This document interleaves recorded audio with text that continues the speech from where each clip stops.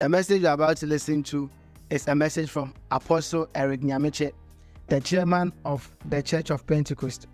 Apostle Eric Nyamekye preaches the gospel in its simplest form to help the believers walk in Christ and also how the believer relates with his world. This year, the message is on unleashing the church to possess nation. Join us and let's learn from Apostle Eric Nyamekye and be a blessing to the world.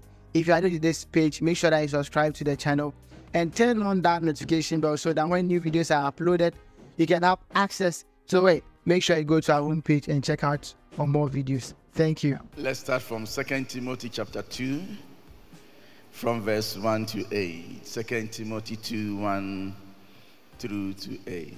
You then, my son, 2 Timothy chapter 2, verse 1 through 8. You then, my son, be strong in the grace that is in Christ Jesus. And the things you have heard me say in the presence of many witnesses, and trust to reliable people who will also be qualified to teach others. Join with me in suffering like a good soldier of Christ Jesus.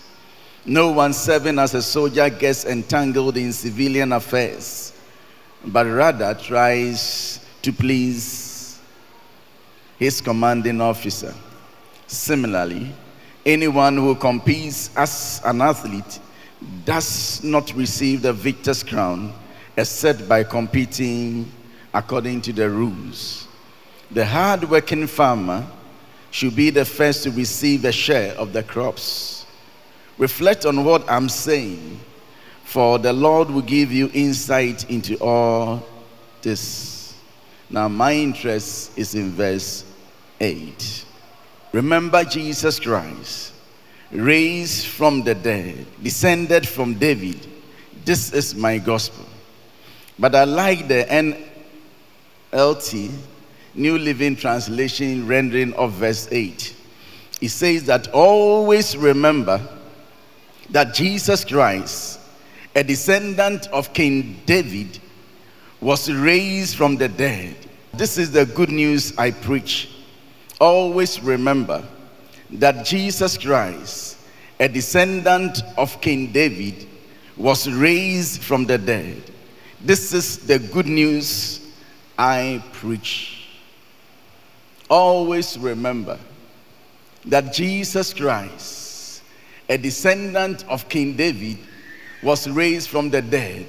This is the good news I preach. Always remember that Jesus Christ, a descendant of King David, was raised from the dead. This is the good news I preach. Now, the Apostle Paul here was trying to tell his son, Timothy, the pastor of the church in Ephesus, whom he was encouraging to war as a good soldier of Christ, and to come out of timidity and then brace himself to do battle for the Lord, stand as a good soldier, and then pass on the good deposit to other people who can also pass it on. Then he said this: remember, Timothy, that Jesus Christ, a descendant of David, was raised from the dead. This is the gospel I, Paul, preach, and this is the gospel we preach. Jesus Christ, the descendant of David, was raised from the dead. Always remember. What is he trying to say? He's trying to convey to him that the knowledge of the fact of the resurrection is the foundation of ministry.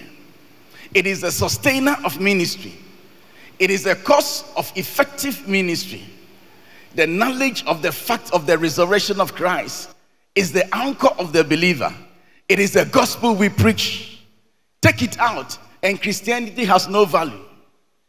It is so easy to preach on an Easter day, because in Easter, every verse in the Bible can be preached. It's a bit difficult trying to find a message on a Christmas day. If you don't take care on a Christmas day, you still preach an Easter message. And all our messages are Easter. But on a day like this, it is very easy to preach. You can take from Nebuchadnezzar and you can have a message. Everyone will give you a message. Take from Satan himself, even words that Satan has spoken, and you can preach an Easter message. That is the reason of who we are. It defines us. It is a resurrection of Christ that makes the difference between Jesus and Buddha. It brings the difference between Jesus Christ and Confucius. It is a reason for the vast difference between Christ Jesus and Muhammad. You can't compare. Jesus is not a theory. He is a life-giving spirit. When we are talking about the resurrection, we are not talking about sound and light, as some religions who want to give us some theories, hypotheses, some propositions, light and sound. For what? We are talking about a descendant of David. Something real. Jesus Christ, a descendant of David, was raised from the dead. This is the message we preach. His resurrection makes Christianity an exclusive religion. Don't compare us to any other. Even though our Jesus is for all, Christianity is an exclusive religion. We don't believe in a cause. We believe in a person. Jesus Christ, a descendant of David, was raised from the dead. To those of us who are born again, always remember that Jesus Christ, a descendant of David, was raised from the dead. God raised him from the dead because the Bible says that it was impossible for death to keep his hold on him. It was just impossible. They tried to kill him. He was buried, but Jesus was raised from the dead. And that fact is very important.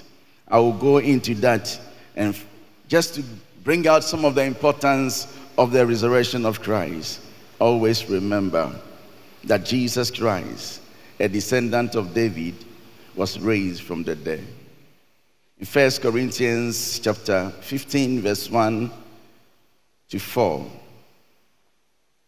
1 Corinthians 15, 1 to 4. I'll read a couple of verses from 1 Corinthians 15. You can go back to the NIV, please. Now, brothers and sisters, I want to remind you of the gospel I preached to you, which you received and on which you have taken your stand. By this gospel you are saved. The gospel he preached is Jesus Christ who has been resurrected. And the Bible says that Paul is saying to his audience that by this gospel you are saved. You don't need any other. There is no other argument. You don't need anointing oil. You don't need further water. You don't need anything extra. It is enough that Jesus died and that he died for us. It is enough. If you hold on to it, you are saved. By this gospel you are saved if you hold firmly to the word I preached to you. Otherwise, you have believed in vain. For what I received, I pass on to you as of first importance, that Christ died for our sins according to the scriptures, that he was buried, he was raised on the third day according to the scriptures. This is the gospel. We preach that Christ died for our sins according to the scriptures. He was buried according to the scriptures, but the Bible says he was raised. Now, if you take the resurrection out, verse 12 says this: it is preached that Christ has been raised from the dead. How can some of you say that there is no resurrection of the dead? If there is no resurrection of the dead, then not even Christ has been raised. And if Christ has not been raised, our preaching is useless, so is your faith. If Christ has not been raised from the dead, our preaching is useless, and so is your faith. More than that, we are then found to be false witnesses about God. For we have testified about God that he raised Christ from the dead. But he did not raise him if, in fact, the dead are not raised. For if the dead are not raised, then Christ has not been raised either. And if Christ has not been raised, your faith is futile. You are still in your sins. Then those who have fallen asleep in Christ are lost. If only for this life we have hope in Christ, we are of all people most to be pitied. If Christ has not been raised, we wouldn't have a message to preach. And our faith has no anchor, no foundation. And our preaching is useless. But Christ has been raised from the dead. And we don't want our preaching to be useless. We don't want to think that we have believed for nothing. That is why Paul is telling his son Timothy, always remember that Jesus Christ, a descendant of David, was raised from the dead. Always remember that Jesus Christ, a descendant of David, was raised from the dead. What is all this resurrection about? How important is it? I've read one scripture to you. That is the gospel we preach. If there's no resurrection, there is no Christianity. Christianity is just meaningless. According to Paul, then our preaching has no value. But Christ has been raised from the dead. Isaiah chapter 11. Isaiah 11, we read from verse 1 to 5, and then we jump to 10 to 11. What is the importance of the resurrection? What is the significance of the resurrection and connecting Jesus to David? Why should we always remember? Why? Isaiah chapter 11. A shoot will come out from the stump of Jesse. From the roots, a branch will bear fruit. New Living Translation says, out of the stump of David's family will grow a shoot, yes, a new branch bearing fruit from the old root. A new branch will bear fruit from the old root of the stump of David. What is he trying to say? He's trying to say that a new branch from the old root simply means that, you see, by the time of the exile, David's royal family was effectively scrapped. It was nowhere to be found. It was almost dead. It ceased. But a new branch will spring up from the dead root of David. Who is he? The Bible says that he had a name that no one knew. His name was the Word of God. And the Bible describes him as the Lord of Lords and the King of Kings. Jesus Christ, from the root of David. David is not dead because of Jesus. From the root of David comes a new shoot, a fresh one, to continue the lineage of David. Jesus Christ. A shoot will come out from the stump of Jesse. From the root, a branch will bear fruit. Matthew chapter 1, from verse 1.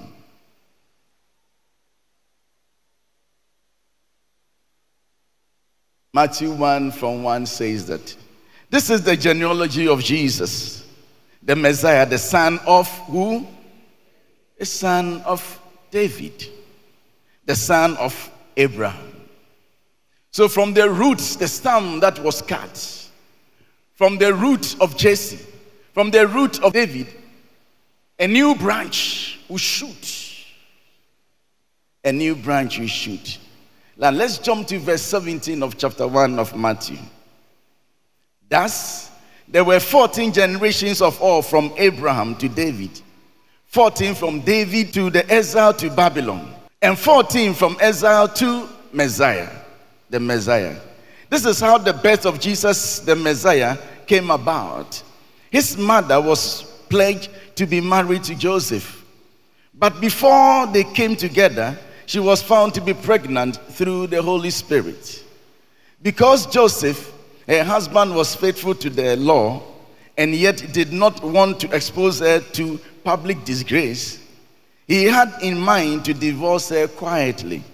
But after he had considered this, an angel of the Lord appeared to him in a dream and said, Joseph, son of who? David, do not be afraid to take Mary home as your wife, because what is conceived in her is from the Holy Spirit. She will give birth to a son, and you will give him the name Jesus, because he will save his people from their sins. We are trying to look at the root of David. A new shoot will spring. A new shoot will spring. The verse 2 of Isaiah 11 says this. Verse 2 of Isaiah 11. The Spirit of the Lord will rest on him, the Spirit of wisdom and of understanding, the Spirit of counsel and of might, the Spirit of knowledge and the fear of the Lord. It says that from the root of Jesse, there will be a new shoot. And then we are tracing that Jesus Christ came from the root of David. If you take his mother's side, David. If you take even Joseph's side, he is still connected to David. And the Bible said that shoot, the Spirit of the Lord will be upon him. Is it still Jesus? Can he qualify for these two descriptions? Luke chapter 4. Can he qualify for this one too? Luke chapter 4 from verse 17. Luke 4:17. And the scroll of the prophet Isaiah was handed to him. Unrolling it, he found the place where it is written, the Spirit of the Lord is on me, because he has anointed me. What is on him? The Spirit of the Lord. He says that, and the Spirit of the Lord will be upon him, the Spirit of wisdom, of counsel, of knowledge. It doesn't mean that these are categories of spirits. No. Sometimes people read Isaiah chapter 1, and then when they get to verse 2, they want to make something out of it. Let's go so that I'll show you what they make out of it. Isaiah chapter 11 again. The Spirit of the Lord will rest on him. That is okay. The dash simply means that he's trying to open it up. It doesn't mean that the Spirit of the Lord will rest upon him. So one, another spirit, the spirit of wisdom, another spirit, the spirit of understanding, another spirit, the spirit of counsel, another spirit, the spirit of might, another spirit, the spirit of knowledge, another spirit, the spirit of the fear of God. It says 7 spirits of God. Not any 7 spirits of God. It's just trying to explain what the Spirit of God does. He's just trying to describe. It's not the 7 spirits of God. Does not have 7 spirits. God is a spirit. God is a spirit.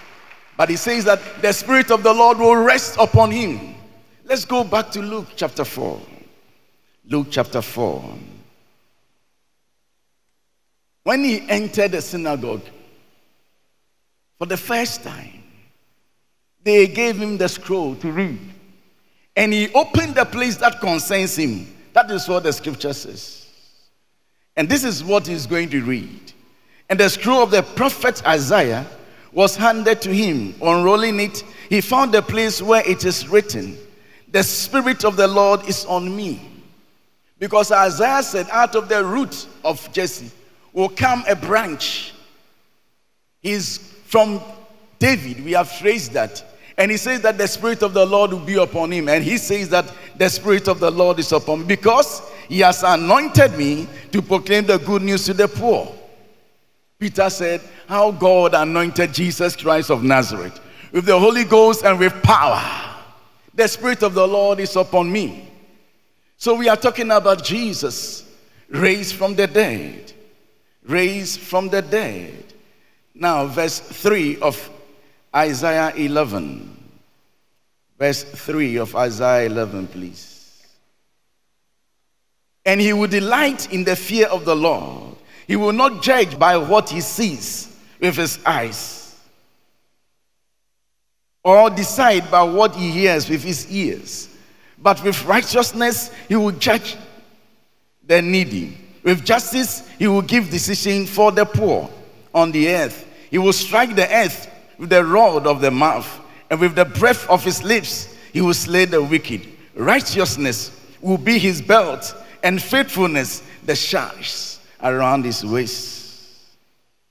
But let's jump to verse 10, 11, and 12. Isaiah chapter 11. And this is very important. Verse 10 comes back to the root of Jesse again. In that day, the root of Jesse will stand as a banner for the peoples. And here he said there is going to come a time where the root of Jesse, Jesus Christ, will be the banner of the peoples, will be the celebration of the peoples, will be the desire of the nations. Jesus will be the desire of the nations. We'll come back to that one too. Will be the banner of the peoples, a banner of salvation to all the world. The nations will rally to him, and his resting place will be glorious. Hallelujah. Now, this is the big one. Verse 11. I wish we can read together. Okay, let's take verse 11 together. Ready, go. In that day, a second time, to reclaim the surviving remnants of the people from Assyria, from the lower Egypt, from upper Egypt, from Cush, from Elam, from Babylonia, from Hamath, and from island of the Now, let's read just the first part. In that day, the Lord will reach out his hand a second time to reclaim the surviving of the remnants of the people. Now listen. He's saying that when the desire of the people come after him, the root of Jesse, Jesus Christ, that day, when their desire have come upon him, God will stretch forth his hand the second time. Now Isaiah is trying to tell us that he has stretched forth his hands once, and he's going to do it the second time. And this second time, he's going to rope in the rest. When was the first time? Exodus chapter 3. Exodus chapter 3. The Lord will stretch forth his hand the second time. The purpose is to gather the nations to himself. The first time was in Exodus chapter 3. We'll read from verse 16, Exodus 3:16. Now this is God to Moses. Go, assemble the elders of Israel and say to them, the Lord, the God of your fathers, the God of Abraham, Isaac, and Jacob appeared to me and said, I have watched over you. I have seen what has been done to you in Egypt, and I have promised to bring you up out of your misery in Egypt into the land of the Canaanites, the Hittites, the Amorites, the Perizzites, the Hivites, and Jebusites, a land flowing with milk and honey. The elders of Israel will listen to you. Then you and the elders are to go to the king of Egypt and say to him, the Lord, the God of the Hebrews, has met with us. Let us take a 3-day journey into the wilderness to offer sacrifice to the Lord our God. Let's read together. But I know that the king of Egypt will not let you go unless a mighty hand compels him. God was going to stretch a mighty hand in Egypt. Isaiah says that he has done it before. He has done it before. Unless a mighty hand compels him. So I will stretch out my hand, not Moses' hand, the one who is speaking's hand, God's hand. I will stretch out my hand and strike the Egyptians with all the wonders that I will perform among them. After that, he will let you go. And I will make the Egyptians favorably disposed towards this people. And so that when you leave, you will not go empty-handed. Every woman is to ask her neighbor and any woman living in her house for articles of silver and gold and for clothing, which you will put on your sons and daughters. And so you will plunder the Egyptians. It did happen. It did happen. It did happen. one morning, this is what the Bible says. The Israelites did just what the Lord commanded Moses and Aaron. Verse 28.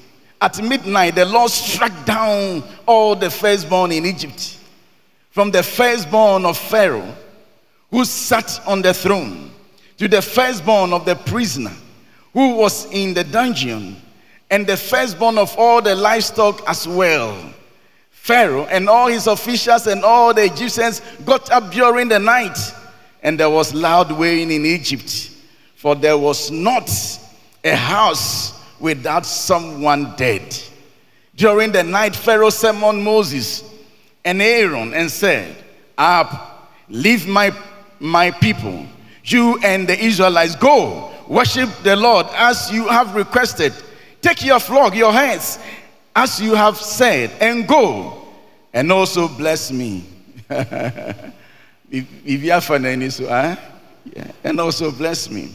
The Egyptians urged the people to hurry and leave the country, for otherwise, they said, we will all die. That is God. He began from Pharaoh's house. He did justice to all their gods. And he gave Pharaoh a technical knockout. So now you can go. You can go. Go, live here. Otherwise, all of us will die. And according to Paul, when they were crossing the Red Sea, Paul says that it was a baptism. So they were all baptized in the Red Sea. So God stretched forth his hand, but delivered only one nation out of the lot, even though the whole world is his. So let's go back to Isaiah 11 verse 11. Isaiah 11 verse 11.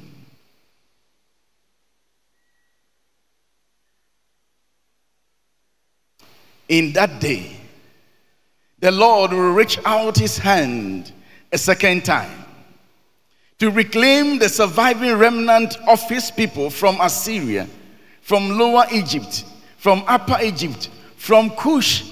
If you don't know, this one is black Africans. From Ethiopia, from Africa. Now, you see, all these people that God chose Israel out of, they are all descendants of Noah. Because the flood destroyed the whole earth. Noah and his people, his household, were in the ark. After the flood, it was Noah and the household that God has so pleased. They filled the earth. So if you hear someone called a Jebusite, a Hittite, a Canaanite, a Hottite, or a Ghanaian, an American, all of us came from the ark. All of us. So everyone on the planet Earth belongs to God. He created us. But the first time he stretched his hand, he took a nation. But Isaiah says that he will do it the second time. And robe in the rest. Hallelujah. He will robe in the rest. Why? Because verse 10 says that in that day, the root of Jesse will stand as a banner for the people. The nations will rally to him, and his resting place will be so glorious. When he was born, when he was on the planet Earth, because of who he was and what he was doing, people followed him. Crowd followed him. Let's examine what happened in John chapter 12. John chapter 12. I read from verse 17. John 12 from 17. Now the crowd that was with him, when he called Lazarus from the tomb and raised him from the dead, continued to spread the word. They continued to do what? Spread the word. Now Lazarus was raised. In fact, Lazarus was sick, a friend of Jesus.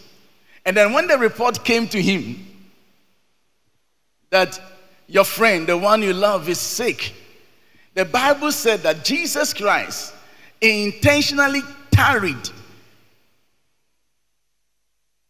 and so that Lazarus would die. After 4 days, he decided to go to Bethany. And then on his way to Bethany, Mary and Martha met him and said, if you had come earlier, your friend wouldn't have died. And Jesus said, no, don't worry, this is a strategic dying. This one is for a purpose. It's for the glory of God. No one has ever heard that someone has died, at least a Jew has died, and has been raised on the 4th day. Because their theory is that by the 4th day, you should be rotten. So leave him, let him die. I will come on the 4th day, just for the glory of God, to teach a lesson on the planet Earth that one day we will rise. And you see, coming out of the grave is not going to be difficult. It's not going to be difficult. You see, he only has to shout. The Bible says that the trumpets will sound, and Jesus will shout. When he shouted, it is finished, graves opened. And the Bible says many dead were seen in Jerusalem. But this one, when he got to the grave of Lazarus, he wanted only Lazarus to come out. So he didn't just shout, say, Lazarus! And the Bible says he shouted and called his name. And he that was dead came out as though he was not dead. By that performance, his fame spread. And everyone wanted to see him. Let's go back to John again, where we were reading. Everyone wanted to see him. 12, 17. Now, the crowd that was with him when he had called Lazarus from the tomb and raised him from the dead continued to spread the word. What can they do? They have to spread. They have not heard it, such a thing before. So they spread the word. They spread the word. Many people, because they had heard that he had performed this sign, went out to meet him. So the Pharisees said to one another, see, this is getting us nowhere. Look how the whole world has gone after him. Now, compare this to Isaiah 11 verse 10. Let's go back to Isaiah 11 verse 10.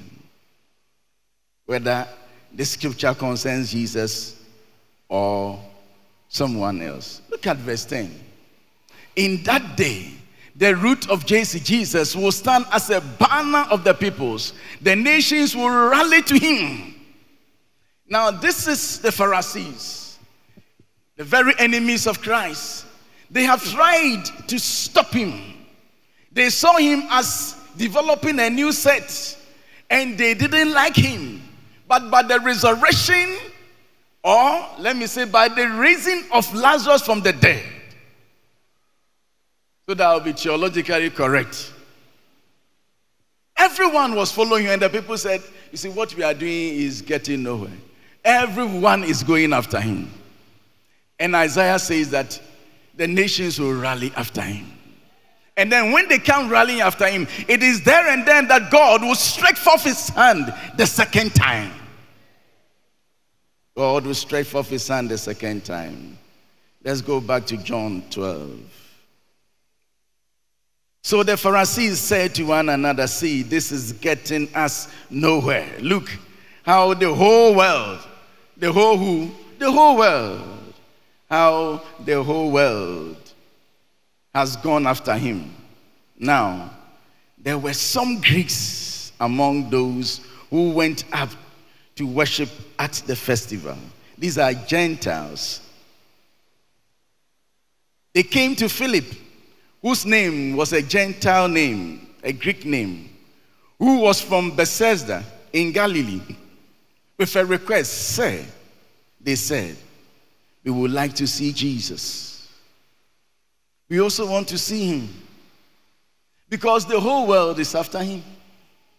But when Jesus sent the disciples to go and preach, he was emphatic. Don't go to the Gentiles, because the Bible says they will come to him. So don't go to the Gentiles. You leave them. They will come to me.